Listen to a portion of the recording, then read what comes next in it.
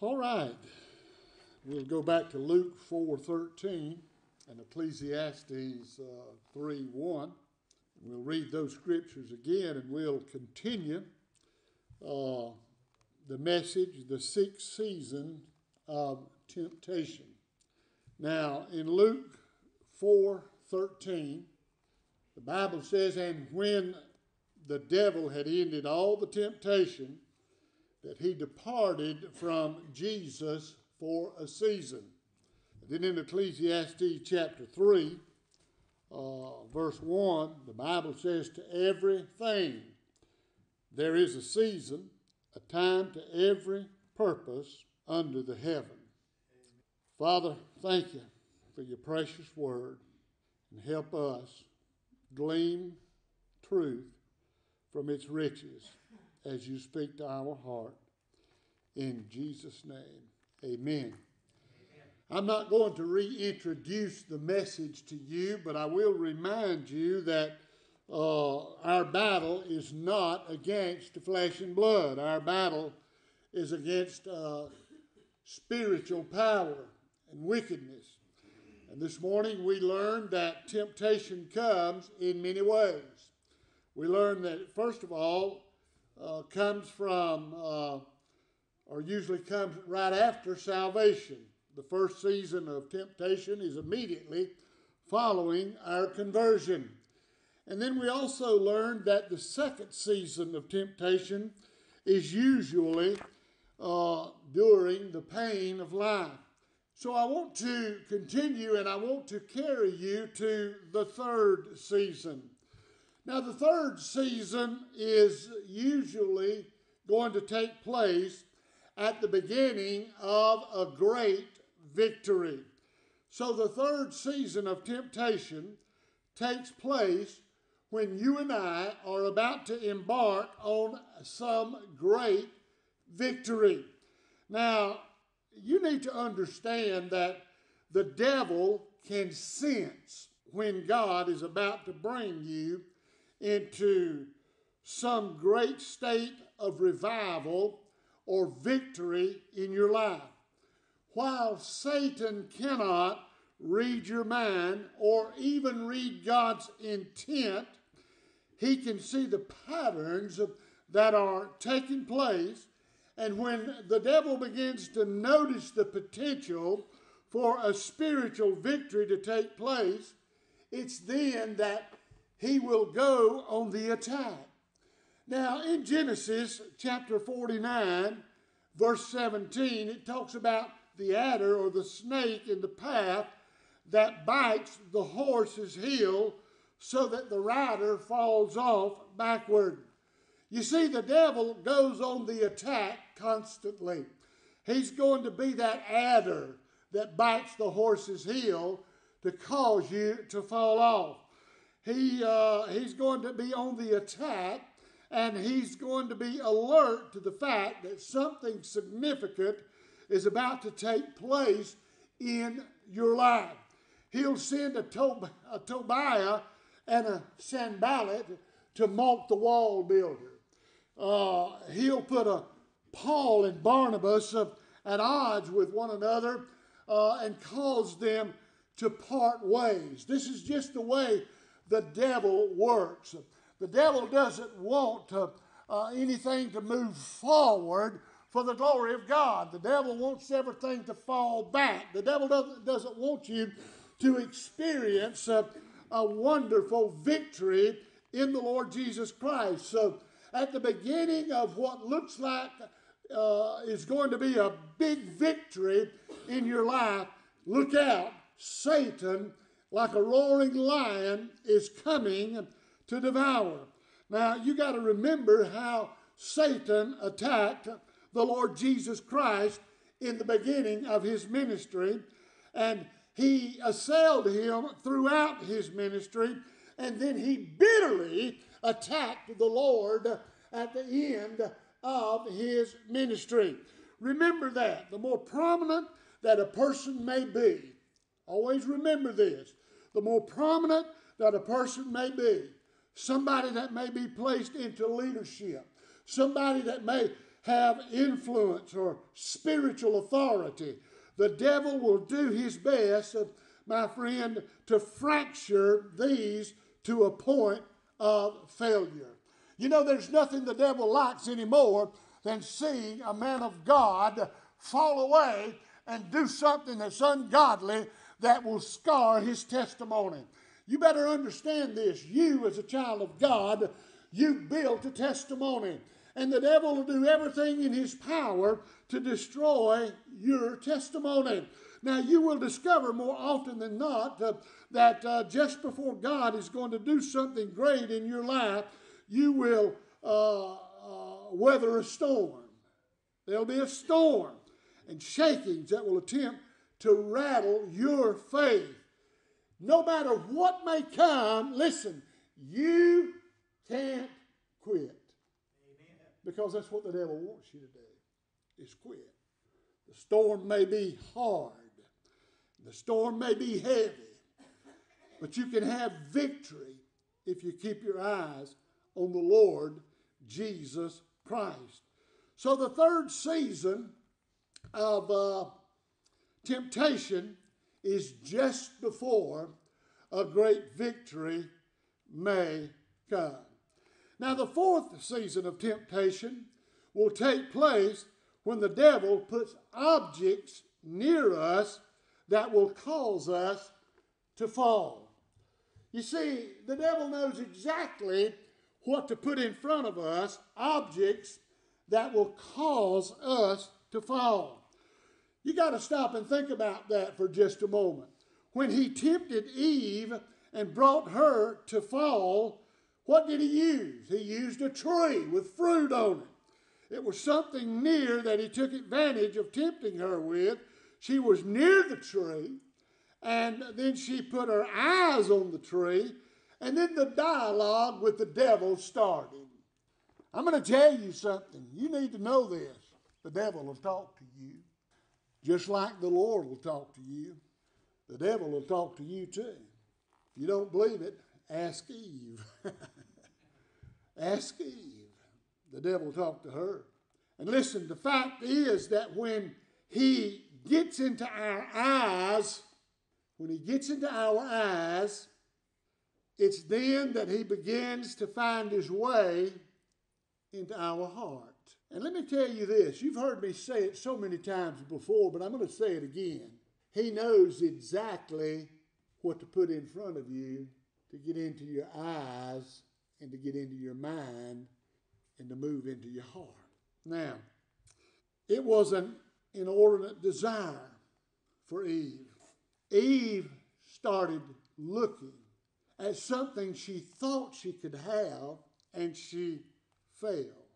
Now, when we get into a conversation of rationalizing and justifying our evil actions, well, we see enough of that going on today, don't we? It won't be long before we fall into temptation. Think about it for just a moment. What did the devil say to Eve? God told you you couldn't eat that tree, the fruit of that tree. Look how luscious it looks. It's a tree that will make you like God. You'll know good from evil. And God surely would have for you to know all of these things. Oh, look at that fruit. How wonderful and luscious it is. And what did she do? She fell for the snares of the devil. You have got to fight. It's spiritual warfare. Whatever it is that Satan puts in front of your face for you to look at that will cause you to lose sight of Jesus, you've got to fight. I mean, you stop and you think about it. Jesus had fed a multitude, and he sent his disciples on across the sea, and he went into a mountain place to pray and to refresh himself and to talk to his Father. He came off of the mountain, the ship's in the midst of the sea, and the Bible says Jesus starts walking to the disciples on the water. And the disciples see him coming, and they cry out in fear, saying, "It's a ghost." And Jesus says, have no fear, it is I. And Peter said, you know, that sounds like Jesus. Lord, if that's really you, let me step out of the boat and walk out there to you on the water.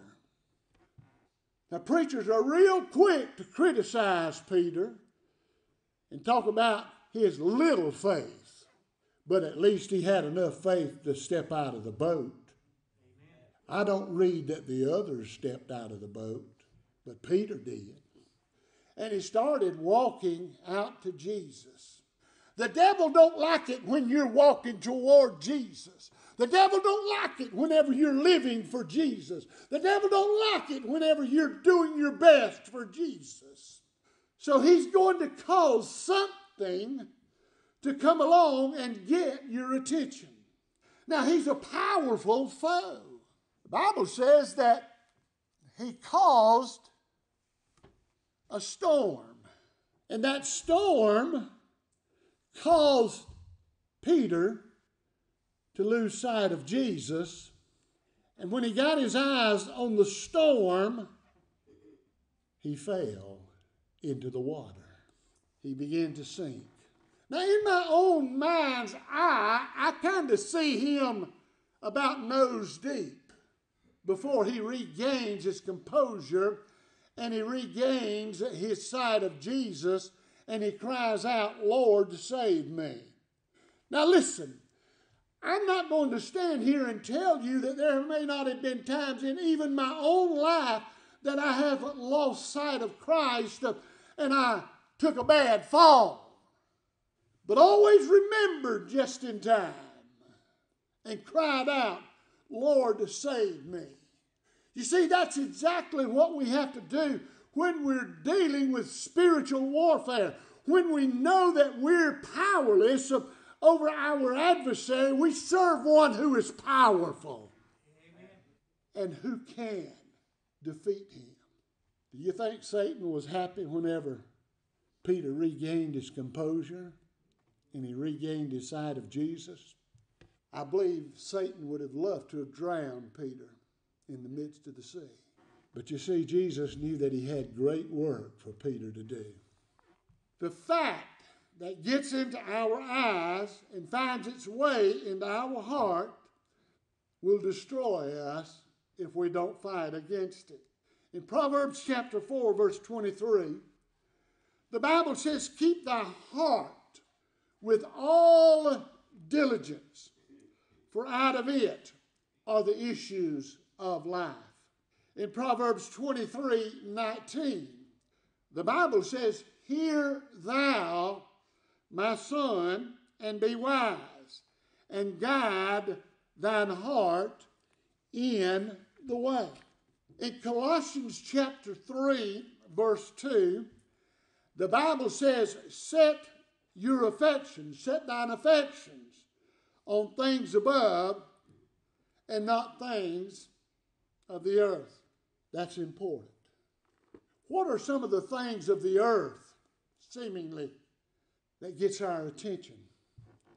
Well, there's one going on this evening. I mean, there's churches that's closed their doors so that their membership can see the Super Bowl. But preacher, that doesn't happen but one time a year. I'd rather be with Super Jesus than with a Super Bowl. I mean, that's just one thing. There's so many other things that we could talk about. What is it that we set our affection on that causes us to lose sight of Jesus? Well, Judas fell because of his money bag. You ever thought about that? One of the greatest temptations that people have to deal with who have problems with gambling is riding up and down the highways seeing that mega $1 million sign, thinking that they're going to be made rich overnight.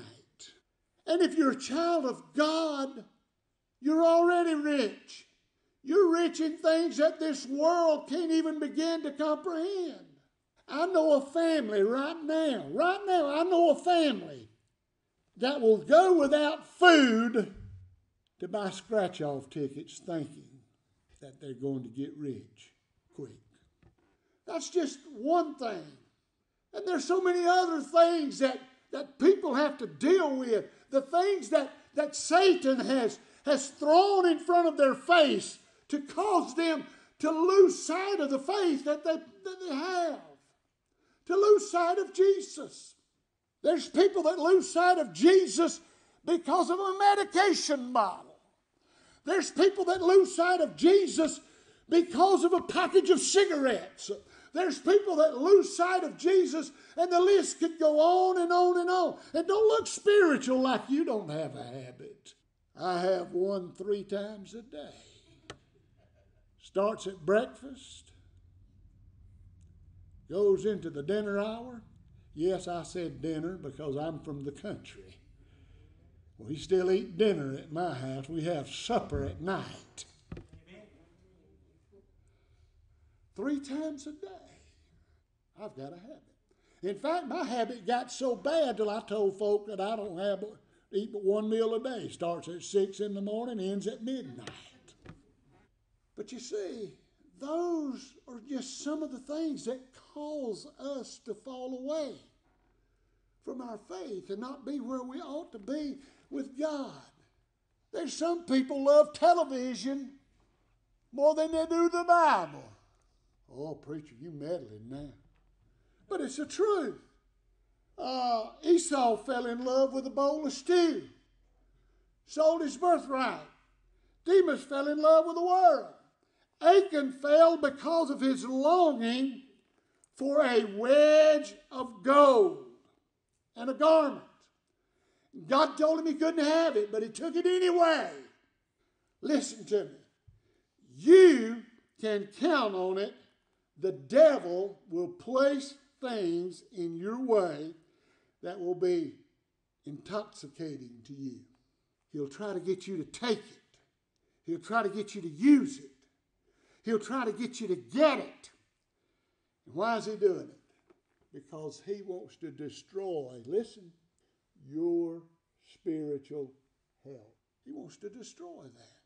He wants to destroy your spiritual health. Now, the 5th season of temptation will take place when you've received the great grace and the mercy of God. Now, listen. Some of you may refer to this also as the AI principle.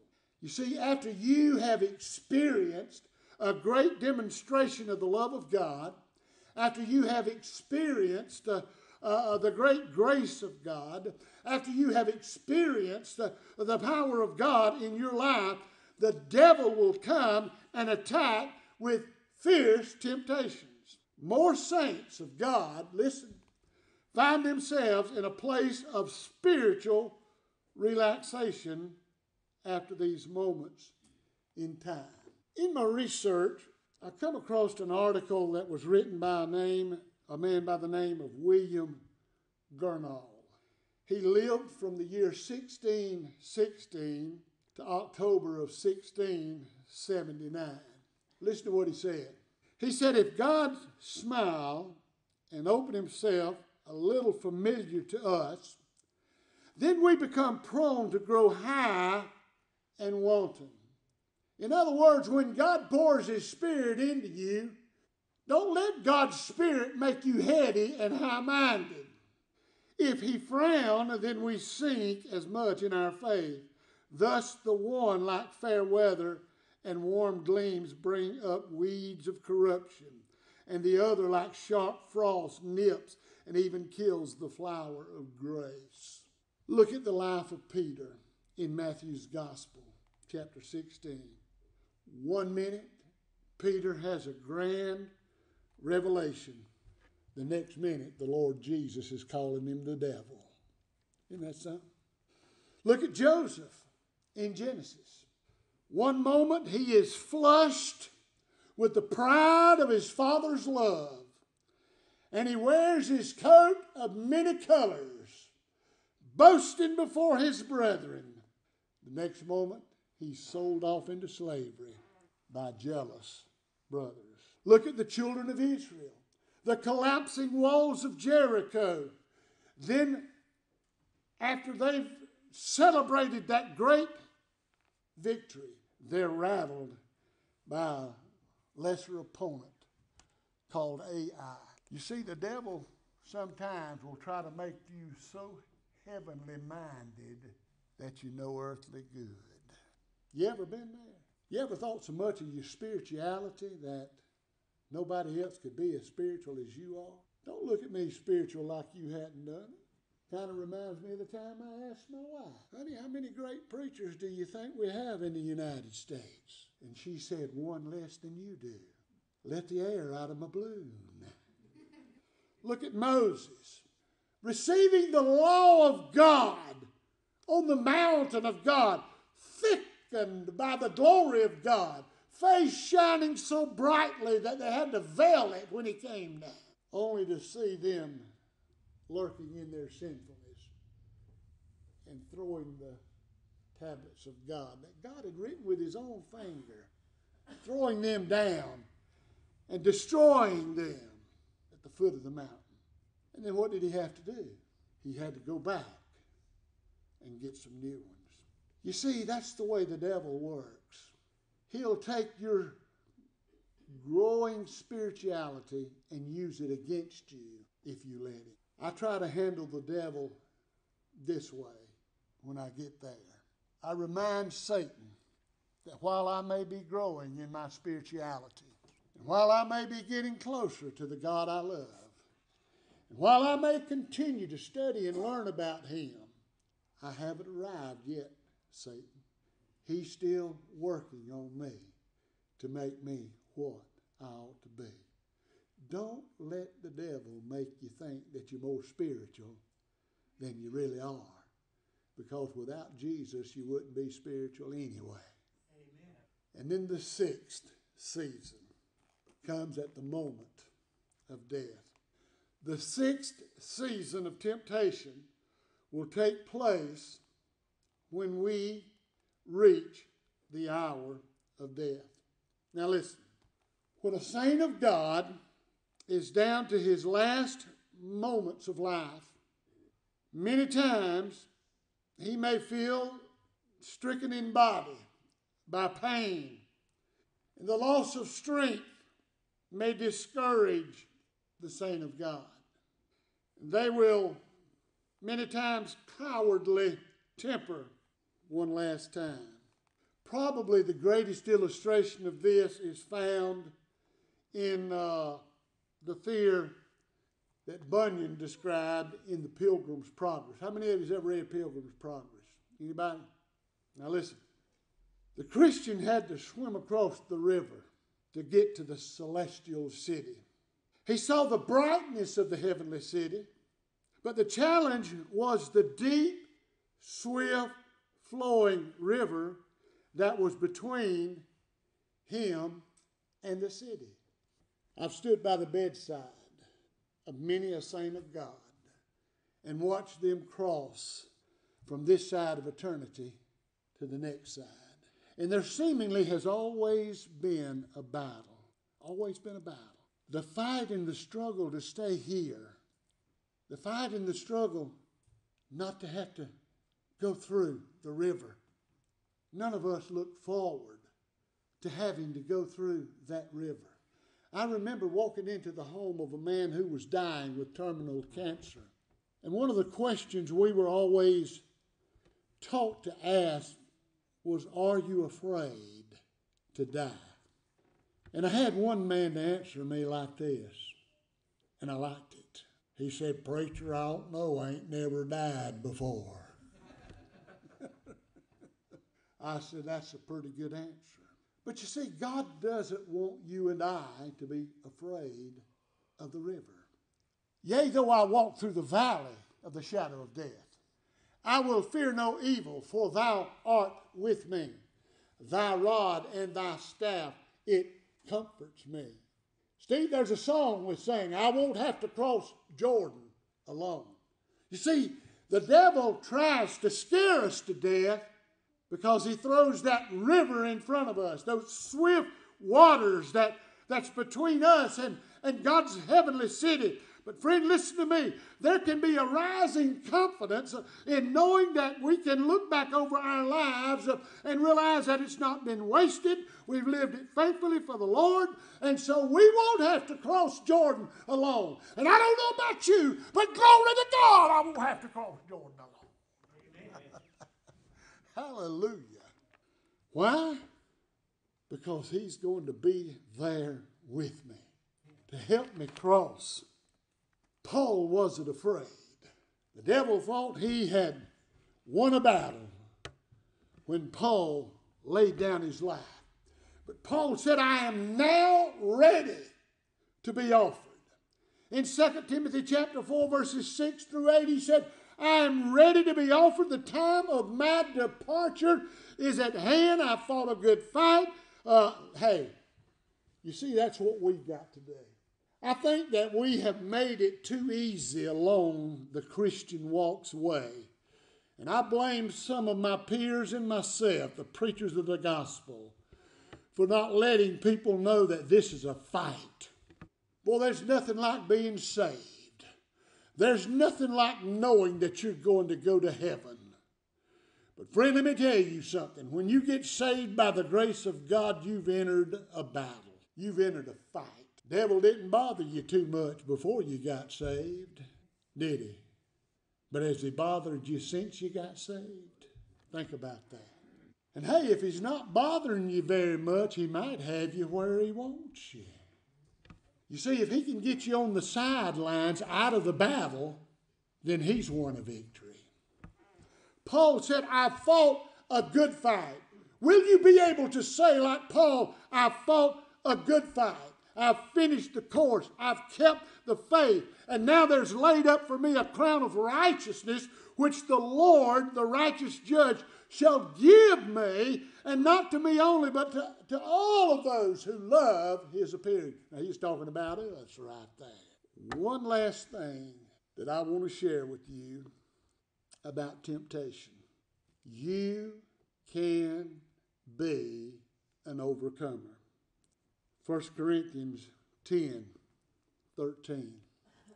There has no temptation taken you, but such as is common to man. But God is faithful, who will not suffer you to be tempted above that which you are able, but will with the temptation, listen, will with the temptation also make a way of escape, that you may be able to bear it. The greatest escape that you and I have when the devil knocks on our door is to simply say, Lord, would you mind getting that door for me? Amen. God will help you win your battle. Now, don't think you can win your battle by yourself. You can't, because this battle is the Lord's, and he'll carry you through this battle. But the key to your getting through the battle of temptation is to keep your eyes on Jesus. Stand with me. Father, thank you so much for the message, for the reminder that we need you in these battles that we fight with the enemy. God, help us to know our enemy and to know what we need to do to be overcomers. In Jesus' name, amen.